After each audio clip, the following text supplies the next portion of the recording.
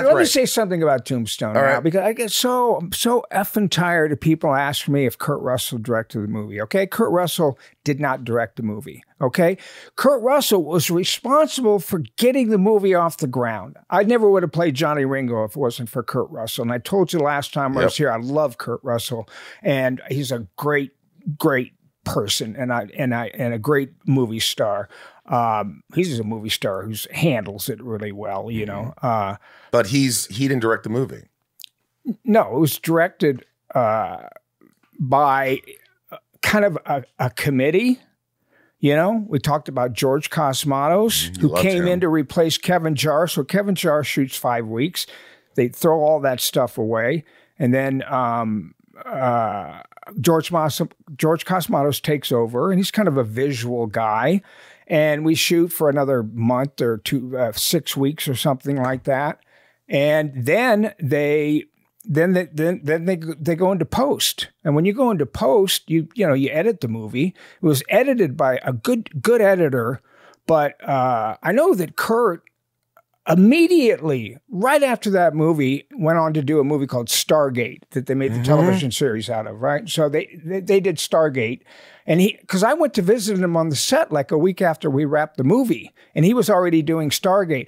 But watch him, and if anybody watch Kurt Russell in Stargate, and he's so grumpy and angry. Is that from Tombstone? The residual effect? That's the way that when I saw the movie, I thought, like, I've never seen him so grumpy before. Did you not remember him being grumpy on the set of Tombstone? He was never on. No, he's fun. He was like I said, he's got a great laugh. He has a lot of fun. But what I was saying to you before is, like, him and Val kind of bonded. So it was him and Val that they kind of used to hang out too. Right. So, that happens on movies. But you said he didn't direct it. He didn't direct it. It was directed by committee. I mean, it was a great So everybody script. had a hand in, like, vision and stuff.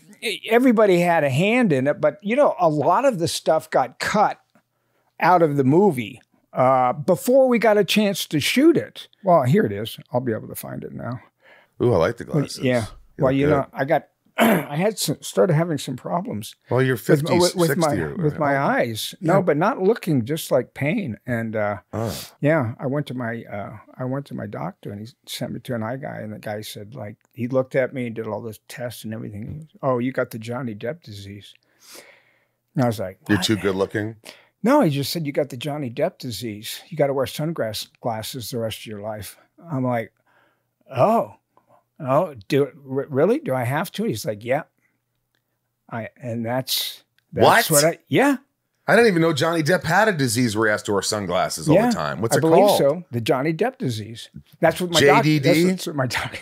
The JDDs? That's what my doctor called. I'm gonna say I have the Michael Biehn disease. I'm gonna start wearing fucking sunglasses.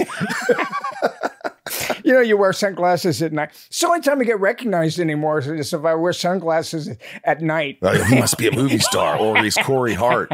I wear my sunglasses at night.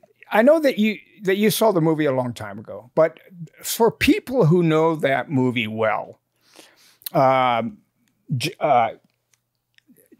just fucking around about the glasses. That wasn't true? No. Are you kidding me? No. So you don't have a Johnny Depp disease? No, but there's no such thing. Actually, I believed it, didn't you, Ryan? Actually, fuck you.